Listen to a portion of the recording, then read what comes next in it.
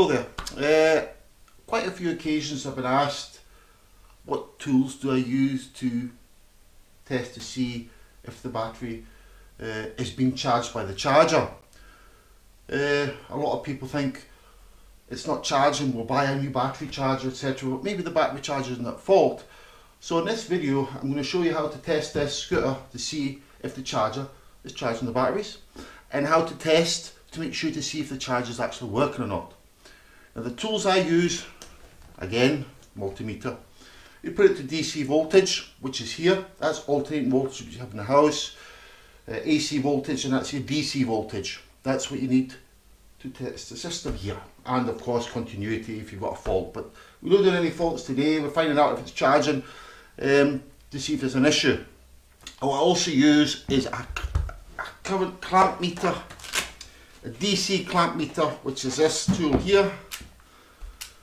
Okay, I clamp that over a positive or negative terminal in the battery, which is underneath the rear shroud, and that will tell me how much current the charger is actually putting into the batteries, and this will tell me how many voltage the charger is putting into the batteries. Sometimes you can get these combined with a voltmeter and a DC current tester as well. Let's switch that off. Now what I also use, which you most likely will not have, is my battery tester here. So what I tend to do is I've got my charger lead here. It's been through the wars, it's 10 years plus now this thing, but it still works fine. So I plug it in there, plug that into the scooter, and straight away when I plug that in, it will tell me if there's voltage here. So it's a voltmeter reading and an ammeter reading. And then I plug the charger in here, power goes through here, tells me how many amps it's putting in and the voltage at the same time. And it also will test my charger.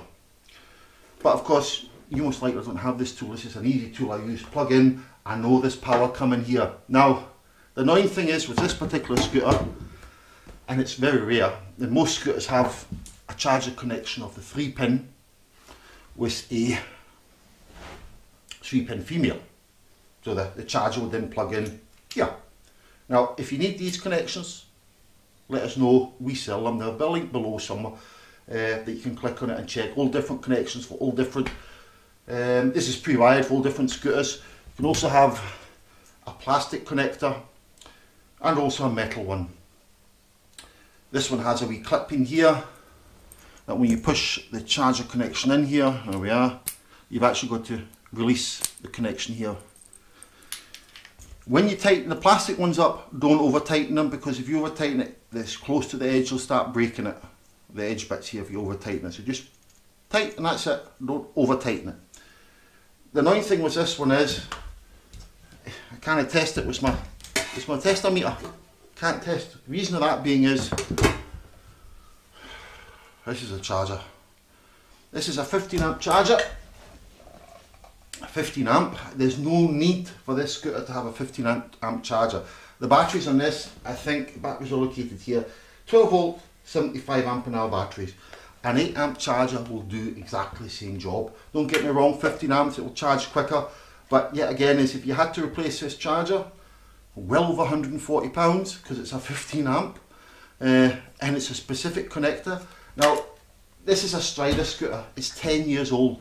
So I don't think this one will still be available. So you'll have to do some modifications. So if it is faulty, what I'm going to do is I'm going to put one of these connections on it. Rather than wiring all these up with new Anderson connectors. There's 4 connections here. You've got your positive, your negative. That one's not used, that's a blank. And the green one's inhibit. Inhibit means that when you plug it into charge, like you can't switch it on and drive it, it stops it from driving. Heavy duty cable this one has. So we need to check to make sure it's charging. Now what also a lot of people have said to me, this electrician comes along, let's see, let's pick a charger here. Good quality charger, microprocessor charger. And they think, oh, it's not charging, because what they do is they stick the voltmeter in here, plug this into the mains, put the voltmeter, as I said, on here, put it onto DC voltage,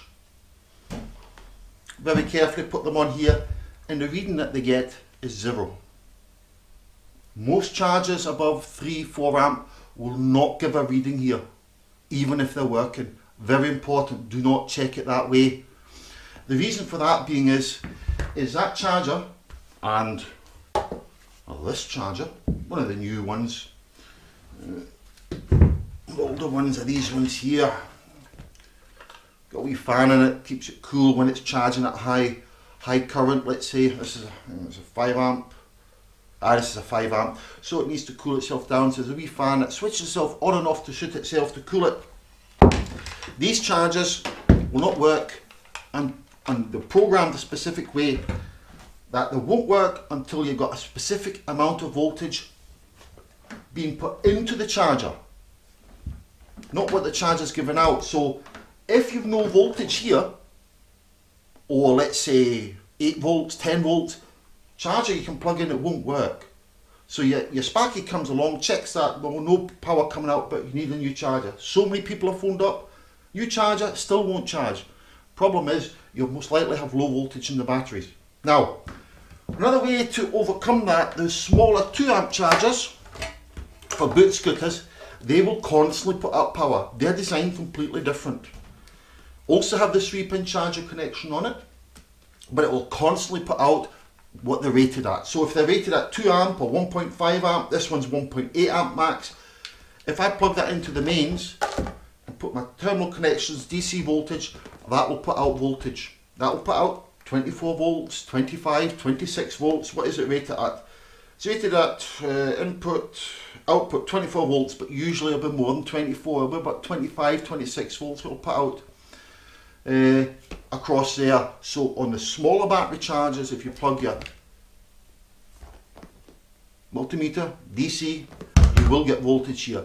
That's why you sometimes find when you got a small boot scooter, the batteries are blown up like a golf ball. As people keep the scooter in the shed, don't charge it over the winter. When they come back in springtime, they put it on charge, smell rotten eggs.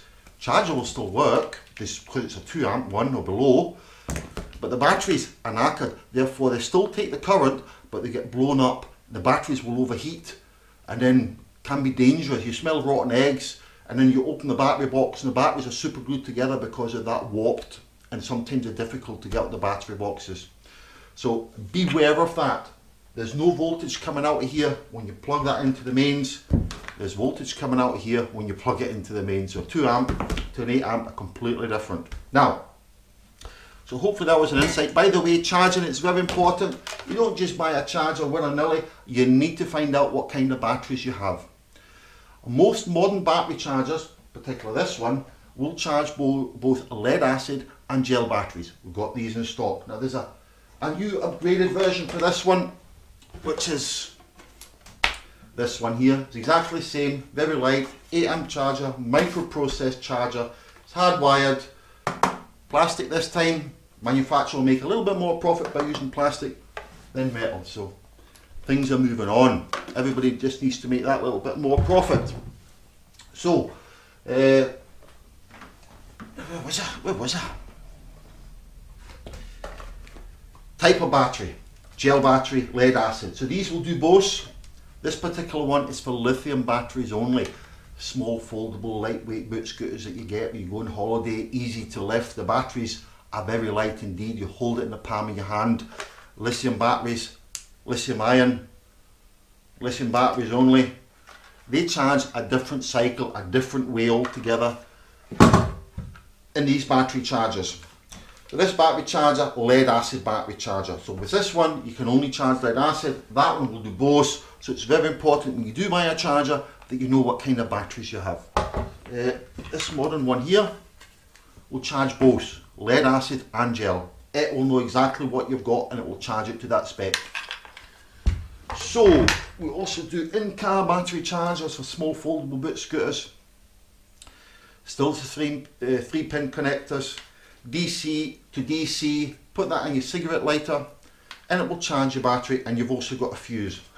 That's one thing to check, as well as there's a fuse on here. So if it's no charging, I would check this fuse, and you check that with your continuity on your multimeter here, the continuity. I mean, they may have the power light coming on, but the fuse could be blown and it won't charge.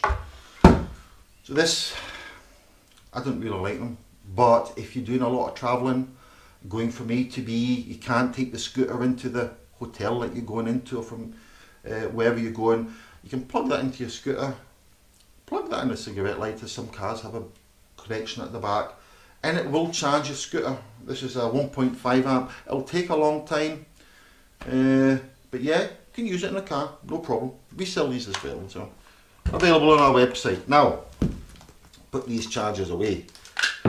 Now, as I said, this particular scooter has a funny connection, so we need to find out. Let's move this out of the way, get some room here. Right, this is a funny connection, so we need to test this charger. So the way, as I said, to test this charger, we've got to plug it in, but first of all we need to find out if we've got voltage here. Okay, that is important. Now let me bring you a little bit closer so you can see the connection here, and let's see what the dash says, because the dash says it's only got 2 lights on, so there's not a lot of power in it, and the customer has had that on charge overnight and still only 2 lights. So let me bring you a little bit closer so you can have a look. Now you've got a bird's eye view of the charger connection. You've got your negative, you've got your positive, and the green one's your inhibit, and that's your blank. The voltmeter is set to DC voltage, so all I do is put the connections in here to see what voltage we have. 23.57 volts. So 24 volts, 24.4 will be kind of flat, and 23.58 is flat. Okay, so we know we're getting voltage here, so when I plug the charger in, it should charge. I think this one here is about 16 volts it will require. Approximately around that. Some of the chargers may be different. This one's around about 16 volt it requires to get it kicked in, to put some life into it. I'll show you the display. Switch it on. So your display shows only E for empty, so it's only 2 bars. So it's definitely not charging. So what we need to do is take the seat off and gain access to the batteries.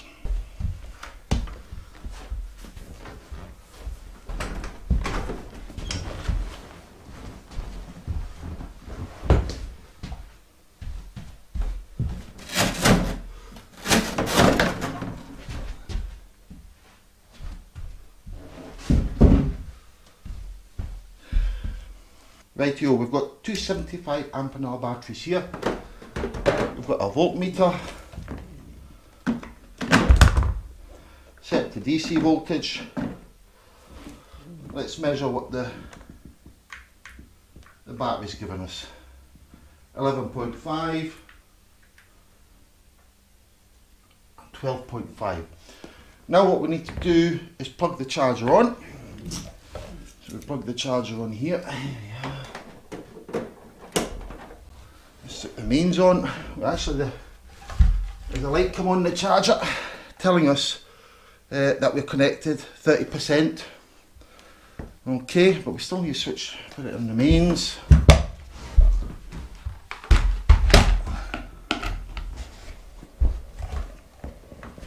Right, so that light's gone off. I can hear it's making noises inside here. The fan's running. So we want me to see about a voltage change. Back to the multimeter, negative, positive. There's no change. I'm going to give it a couple of minutes for the charger to figure out what the script is. Definitely no change there. So what I can do, this is where I use my clamp meter. The clamp meter tells me how much 15 amp that particular charger is. Put it on DC, zero it, and then put it over one wire only. Zero. Nothing. So if I put it on the negative side, it will work exactly the same, but it will come with a minus. So it's not giving us any current in that charger. It's still on. Nothing happening here whatsoever. This one is not fitted with a fuse. Just check round about. So 15 amps. Kaput, well over £140 for this charger if you want that connection with it. So what do we need to do? Charger's not working, we figured that one out. I'm going to give it a couple of minutes. Zero it. Zero. We're not putting anything in there, the fan's on. There's something wrong with the charger. Batteries are low. 11.4, 11.5. It's not putting anything in it whatsoever. So what we need to do is, we know that the wiring from here to the charger connection is okay. We know that. Put a multimeter on it. We've got voltage, so we know it's going there. We do know now that we've made this particular test with your clamp meter and your voltage that there's nothing coming out of this charger. Making lovely noises, but nothing's happening. Nothing whatsoever. Okie doke, right. Remove that. Now, £140 a lot of money for a charger. What do people do? They want to buy the cheapest thing about. I would recommend for this size of batteries, anything above 50 amp and up, to get an 8 amp charger. Microprocess charger. Very good charger, these. Some people I've seen these selling for £140. We sell it for under £100. And very good chargers. So, if we use this charger, again, like I said to you before, we need to use this connection. We need to use the 3-pin connector now if we're using this charger. It's a cheaper charger, customers save 50 quid. And if it fails in the future, they just buy another one of these. We're going to put this in its place. Now, big connection this in here, as you see, it's quite a big, so I need to remove this and then solder one of these in its place. And then all we do is go all over again. It's as well, it's got 3 wires in here. Your inhibit, which is the middle one. Your positive, which one, this one is number 1, and negative is number 3. So I need to make sure when I put these on, I put it on the right way around, otherwise I could be in trouble. As a matter of fact, what's going to happen is it won't work, because this charger, as I said to you before, requires a plus 16 volts for it to work. So if I make a mistake by wiring this thing correctly, you're not going to blow anything up. It's just that, it's not very professional. So we just need to make sure we do it right the first time. So I need to unscrew this here now. I'll bring the camera a little bit closer for you so you can see what I'm doing here.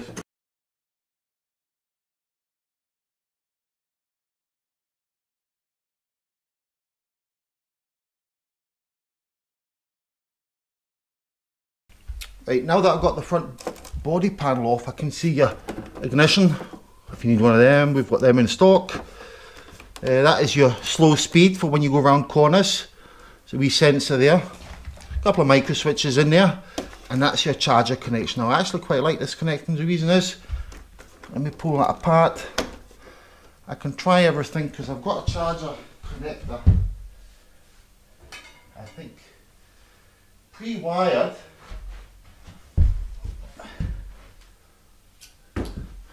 The one that I had here, I need to make sure, bugger, it's the wrong connector. Bugger. Not to worry, not to worry.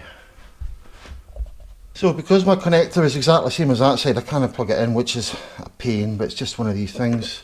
So it looks like I have to do a little bit more work. Undo these clips here. There's your charger connection here, so I don't need that now. Right, now I've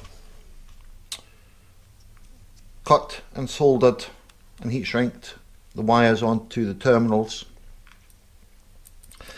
So all we need to do is plug her in and just check to make sure everything's okay. Now this is where I can use my tester. Right, now that I've plugged my charger tester and battery tester onto the new charging socket that I put on, I'll just grab the nearest charger, plug it in, put some mains on, power lights coming on, charging lights coming on, voltage rises, current rises. This is an 8 amp charger, sufficient to charge these 75 amp hour batteries up. Now because it's empty, these batteries have been emptied, but due to the charger failure and the scooter's been used and used and used, they're flat as a pancake. So it'll put just about the highest current available in, and as it charges, it'll make its way down from about 7.8, 7.9 amps away down to 0. Once it's at 0, that particular charger you can leave on all the time. It's a microprocessor charger. It will decide how much current to put into the batteries and to charge them as and when required. So that charger will actually monitor the batteries as well as you can keep it connected up. So really, that's it repaired. Customer's got a new charger. You'll not get this one because that's my tester. You'll get another charger, most likely the new plastic version, because these ones, Invacare don't issue these ones anymore.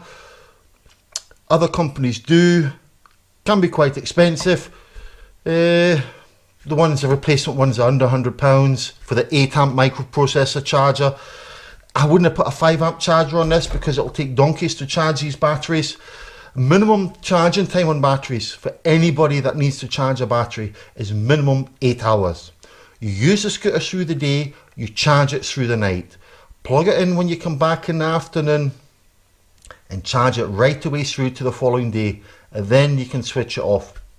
But if you've got one of these chargers or the new one, you can leave it on all the time. Once it's at 0, it'll put it on the trickle charge to prolong the life of the batteries, and then if you don't use it in a week or two, it'll maybe charge a little bit more and then it'll come back down again. So I think that's the only thing I have to do now is really drill a hole and put the charger connection in it, but I think anybody can drill a hole, you don't need to see that. The main aim of the game is charging the batteries, checking to see what's wrong with it.